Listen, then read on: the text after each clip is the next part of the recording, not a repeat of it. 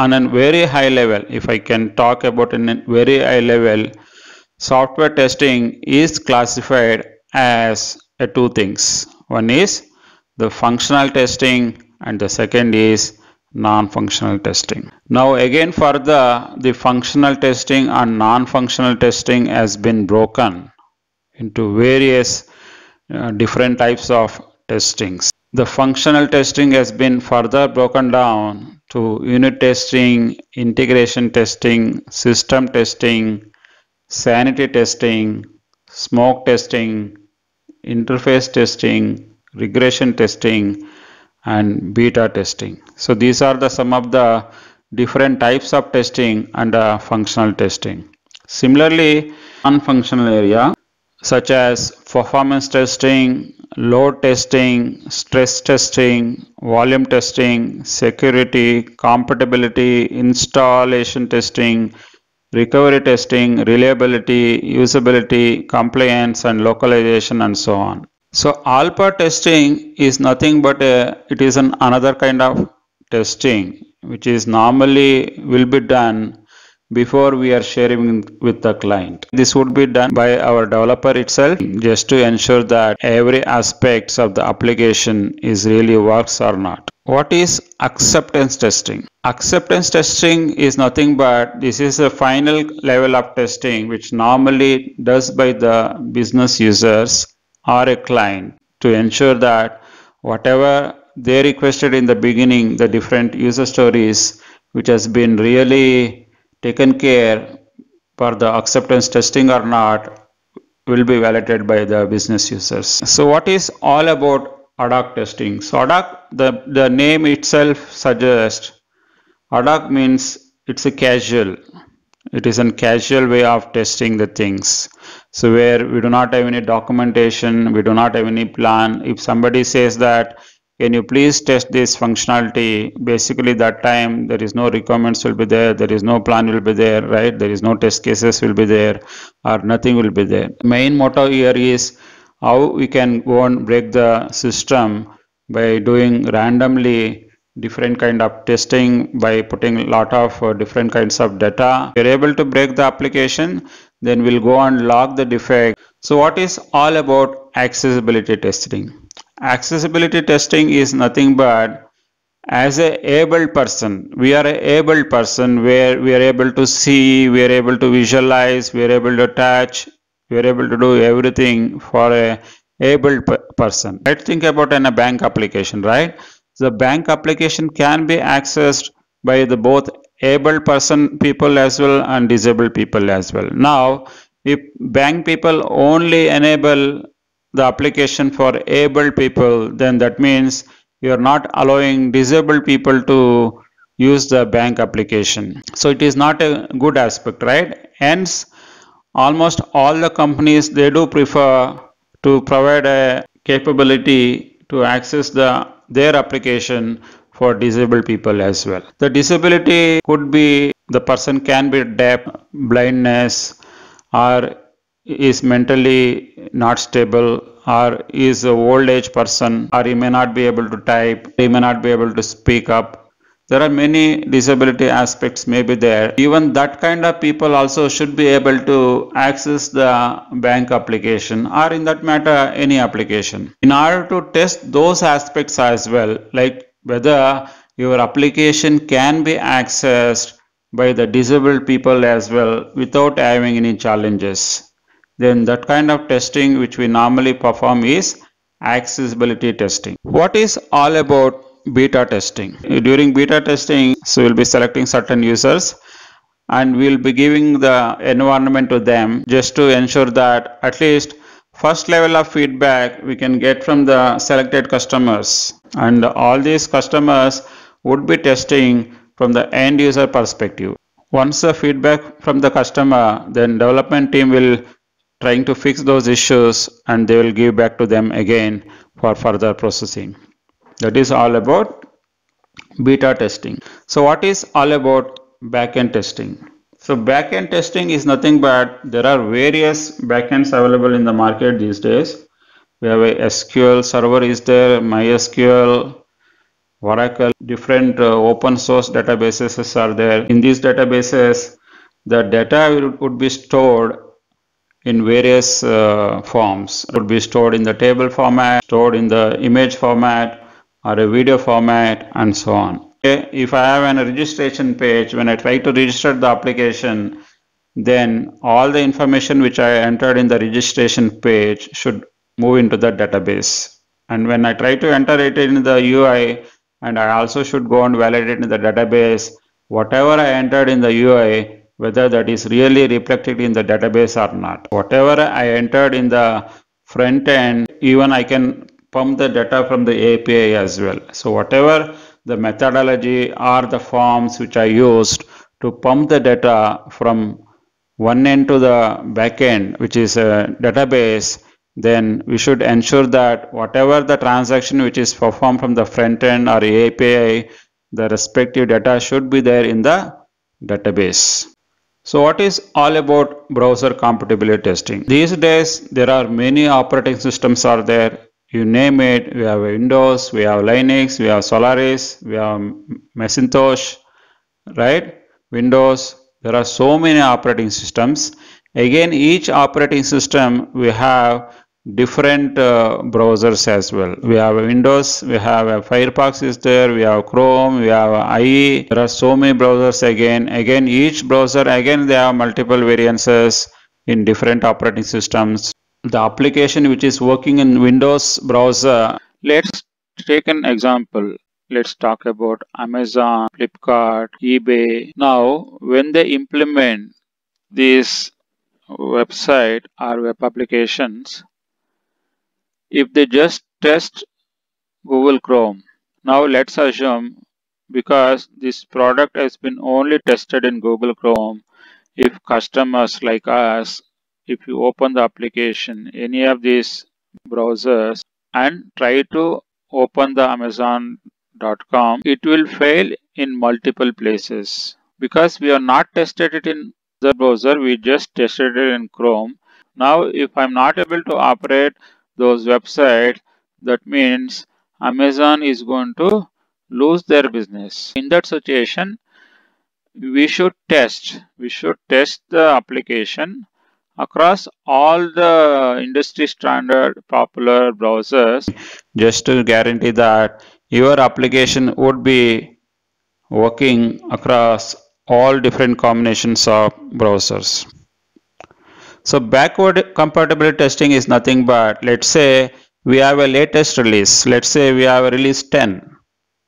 So when we are trying to give a fix to release 10, right? There are certain features which are there in release 10, which is there also in the release 9, which is there also in the release 8, 7. Now, when some fixes you have made at the release highest version, then you should give the same fixes to the previous releases as well, such as 9, 8, because same issue which is there in the release 10 is also having the issues in the previous releases as well, where clients are already using it.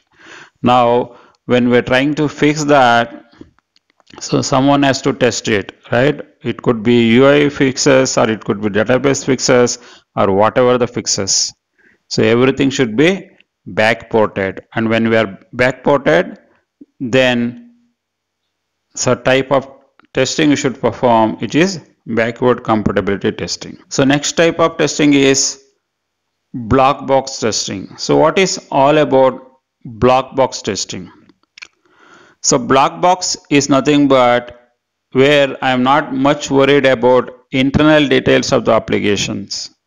Black box means I have no clue what is there inside. Only outside how the application look like I know very clearly, but I do not know how internally it has been implemented, how it is really data is flowing from one end to another. Everything I won't be knowing it, right? I will be knowing it very high level, which we call it as a black box testing. So boundary value testing is nothing but this is also another testing technique. Basically, boundary value testing is a testing technique. Basically, when you are trying to gather a test data, where I'll be covering up a test data which is covering all the boundaries. Let's say we are talking about 1 to 2000. Now 1 to 2000, so you should also be testing for what if I give a data of 0 or negative or more than 2000, right? How your application is going to behave. All the boundaries we will be testing it just to ensure that your application really works as expected. What is all about branch testing? So branch testing is nothing but it's a white box testing. Is also we call it as a unit testing as well, which is normally does by the development team. Here we would be testing every flow of the application code, where application code will be debugged, every line of code, and it is also been where while, for loop, different loops would be given in the program, right? And we are ensuring that for each data we are moving towards different flow of the application. So that is all about the branch testing. So component testing is nothing but again a white box testing. Basically this is also being done by developers when they are trying to write a code at the component level. What is end-to-end testing? So end-to-end testing is nothing but where we are giving a end-to-end perspective. When we are trying to test an application, we will be looking at the end-to-end perspective, such as from the UI to the business logic to the database, right? And also across different networks which will be covering, and every aspect would be taken care as part of the end-to-end testing, where again the third-party APIs or third-party applications, every aspects will be testing as part of the end-to-end testing. What is exploratory testing? So exploratory testing is again kind of a Adhoc testing, where we are not doing a kind of a formal testing where we will be writing a detailed requirements or we will be writing a detailed test cases. You won't be doing there. Main role is we will have to able to navigate or explore the application from one source to a destination. Now if during exploration, if you are seeing any issues which is coming in between, then we'll be logging the defects. Our goal is, can we explore the application without having any issue? Every line, every code, every section, every UI aspect, every business logic, we would be trying to explore in this way. That kind of testing we call it as a explore testing or exploratory testing. The functional testing is nothing but where I will be more concentrated on the functional aspects of an application, and I am not bothered about any other things. So I'll be only concentrating on the functional aspects. I'm not much bothered about what is there inside, how the code has been written, everything I'm not much worried. So this is a more of a black box testing. So what is gorilla testing? So gorilla testing is also can be called as a monkey testing, where somebody will come and test the application left and right. He tries to break the application without much bothered about requirements, all those things, right? So what is an integration testing? So integration testing is a kind of a testing where we try to integrate the various components. We try to integrate the various different components.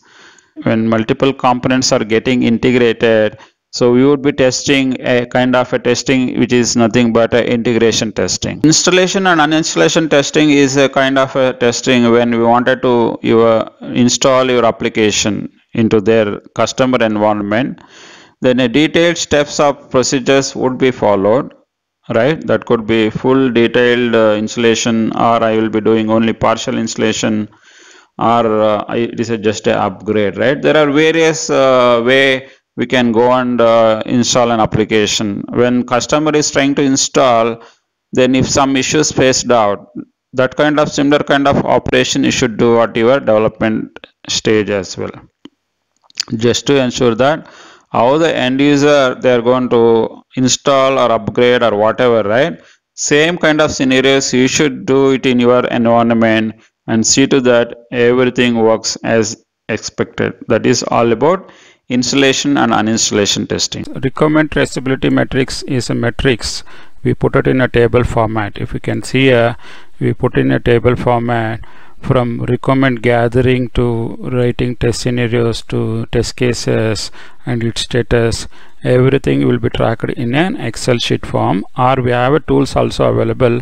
Test management tools also can be used to track all the mappings, just to ensure that when we are signing up the project or a testing project, we should see we have enough coverage. This is a simple version of requirement traceability matrix. What are the different types of exploratory testing we have? The first thing is the freestyle exploratory testing. So in this style of testing, normally we do completely the testing in a more of a ad hoc fashion. There is no planning, there is no strategy, nothing will be there. Just we will be doing the testing in a more ad hoc fashion, and there is no rules or format while doing this freestyle of exploratory testing. We are completely doing all kind of testing in a more random manner, and the main purpose of this freestyle exploratory testing also to identify as many issues possible and log the same issue while doing this freestyle exploratory testing. Then the second type of testing is scenario based exploratory testing. Here the tester to be consider all the scenarios available in that functionality, or what are the features which are being implemented. Based on that, the tester will be exploring the application, and he does the testing completely based on the scenario based or feature based to identify the issues and logging the issues. So next type of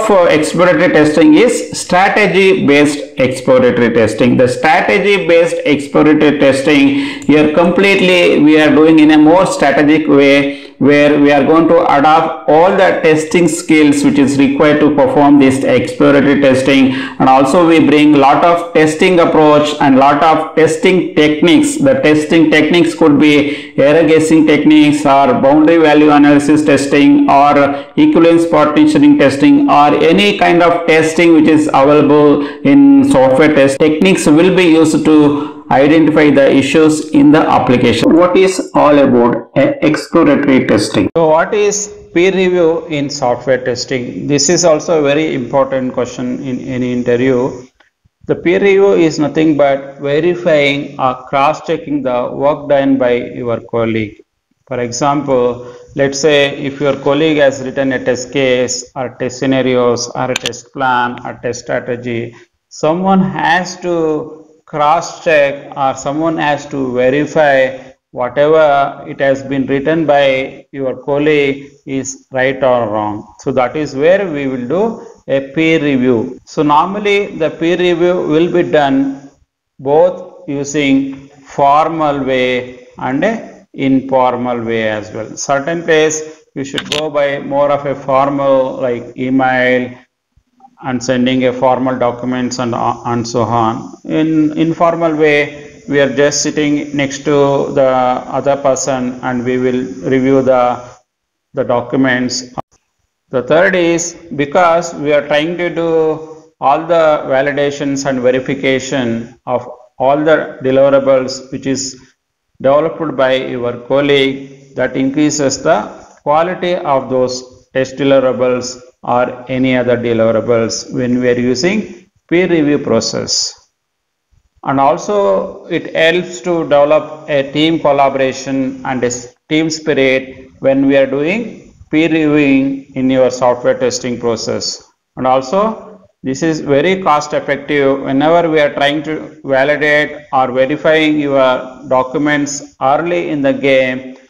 That would save a lot of cost than later. So what is all about a smoke testing? The smoke testing is also a testing process, and it is another type of testing. The smoke testing will be done to validate deployed application or a software build is stable or not. Verify the software build which is deployed on your test environment is good one or bad one.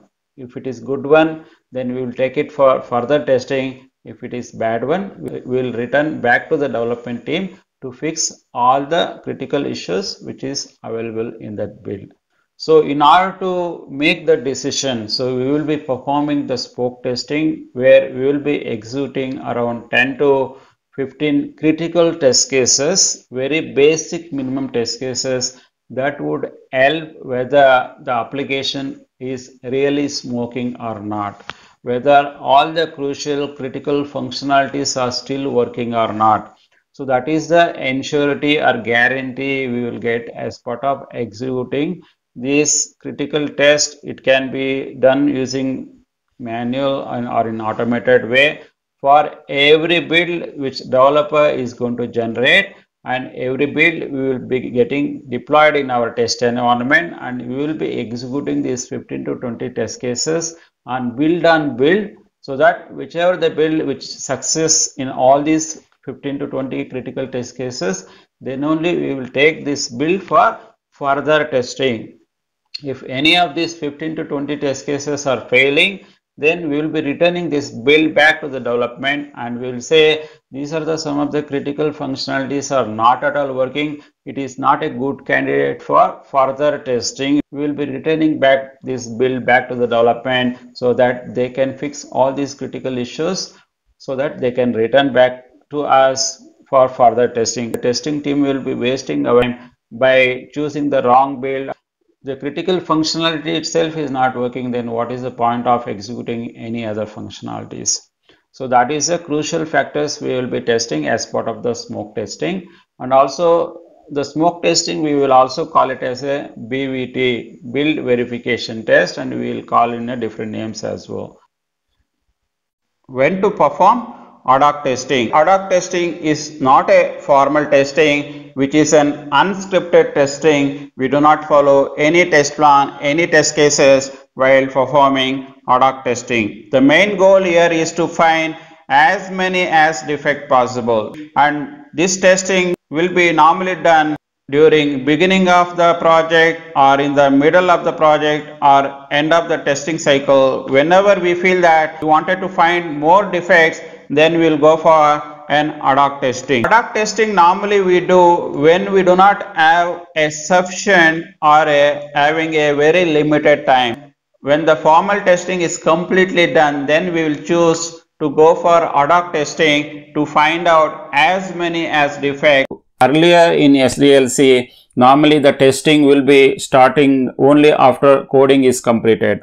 Now, because with the new kind of SDLC like Agile, we are trying to bring even testing is also to the early stages. When some testers are involved early in the game, it would help you to plan better in terms of resourcing requirements, such as what are the different softwares are required to test the application, or what are the different tools are required, what are the different kinds of hardware. It could be desktops or it could be mobile devices, or again what kind of different set of peoples are required, whether we are required a manual tester or we need a automation tester, or whether we need any domain expertise in order to test this application. All those information can be gathered by our test lead or test manager if they are trying to bring into the project as early as possible. Definitely define our strategy also in a very concrete way. The aspect is because the testers were involved early in the game, early phases like requirement gathering, testers also can review the existing user stories or existing requirements. So API testing is all about testing an API to find an issue or a bug. The main job here is which we are going to test the API, application programming interface. Why we really require API testing means there are some things like which you cannot test using UI layer. So those aspects we will be testing as part of API testing.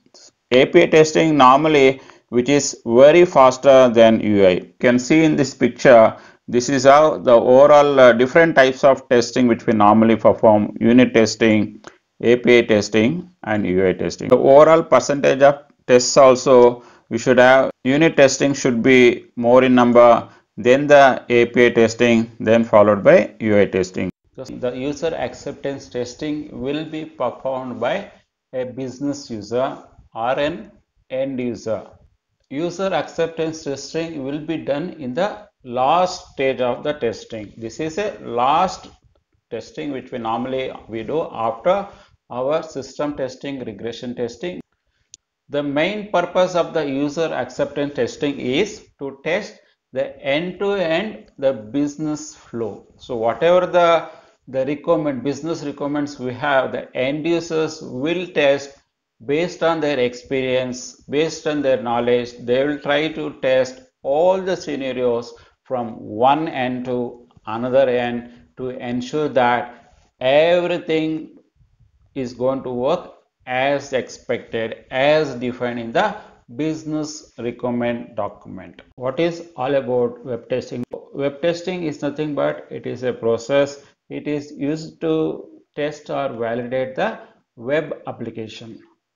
Web testing is a critical testing. It is a critical testing to catch the issues before we are releasing the application into production. What is all about inspection in software testing is a more of a formal form of review process. If you can see here this diagram, the inspection is the last item where we follow formal. One way of informal review will happen, walkthrough will be happening, technical review will be happening. The first few reviews are more of a less formal stuff, but inspection is a more of a high formal review process. Here, whenever we are trying to do an inspection, we will be making use of all the criteria which we define as part of the test plan, test strategy, just to ensure that whatever we are trying to inspect, the test deliverables will be going along with that. So here both entry and exit criteria also will be used as part of the inspection process. And also post inspection, like once a formal meeting is done, then we will also be following up with all the stakeholders in a more timely manner to get the right feedback from all the stakeholders, because this is a more of a formal review process. The main purpose of the inspection is not for finding issues or defects. It can also be used to improve the processes. So what is gamma testing in software testing? Gamma testing will be more focusing on the security aspects of the application or a software product and its functionality. That is the main core thing in the gamma testing. So whatever the product or an application which we are going to test in this phase, which is gamma phase, we will also call it as a release candidate or a gamma candidate. Gamma testing will be normally done where we are frozen everything, almost like more than 99% of the activity will be frozen. Only the critical works will be getting fixed or we will be looked into as part of the gamma testing. The gamma testing will be performed not by the testing team. So this gamma testing will be performed by a limited end users or a customer, so that they can give the feedback, and we will be taking only critical ones will be fixing as an output of a gamma testing. What is walkthrough in software testing? The walkthrough is a mechanism or a technique which we normally use to review the documents or review the test deliverables. Normally walkthrough will be used to review your test strategy, test plan, test scenarios, test cases along with the other stakeholders, just to get the right feedback before we are going to execute those test deliverables. This will be done more often by doing informal group or in a formal group with your peers, managers or fellow team members. By grouping all the people or in individual, we'll review the document. That kind of techniques we call it as a walkthrough in software testing. Normally, the walkthrough is a static method of a quality assurance. This is a static method. Whenever someone develops, let's say, test plan, test strategy, so this will be get reviewed or walked through with the project manager, test manager, product owner, product management. When we are walking through that document with them, they will also review the things and they will provide the feedback. The security testing is one kind of software testing type where we are mainly concentrating on to find out the security flaws in the application. The security testing is also we are ensuring that all the personal data such as your credit card information, your debit card information, your social security numbers, everything is secured in the application. Let's say if someone is access the application and if takes away all this important information, then you can imagine what would be the disaster. Your application should be able to take care and to ensure that it is well secured from any of the potential hackers. So let's understand what is all about localization testing. Let's say your product supports Chinese, Japanese or any international languages. Then the localization testing is very important. Localization testing is nothing but it focuses on language translation. For example, let's say I wanted to open a product in English language, then that is a default language. And the same application if you wanted to open in Hindi, then the complete application or product features should be translation into Hindi or Kannada, Urdu, Telugu, Tamil, Chinese, Japanese.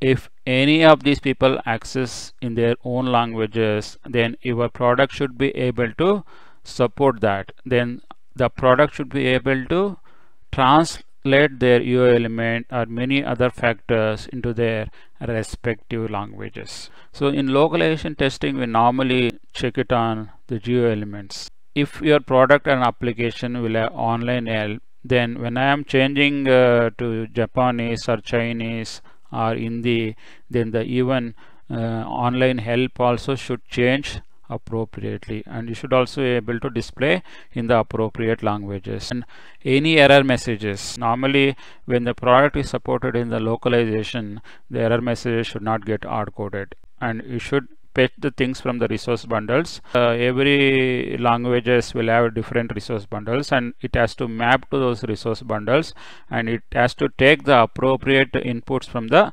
respective language bundles. Then the fourth important thing which we are going to validate is all the documents such as user manual, installation guide, release notes, etc. Any document which you are going to provide to the client or customers, then whenever the application they open in Chinese or Japanese, then appropriate documents should get translated into their own languages. So in international testing, we normally focus on verifying the application under test to uniformly across multiple regions and culture. That is the main importance of internationalization. So multiple regions could be Chinese, Japanese, Indian, Korea, America, Africa.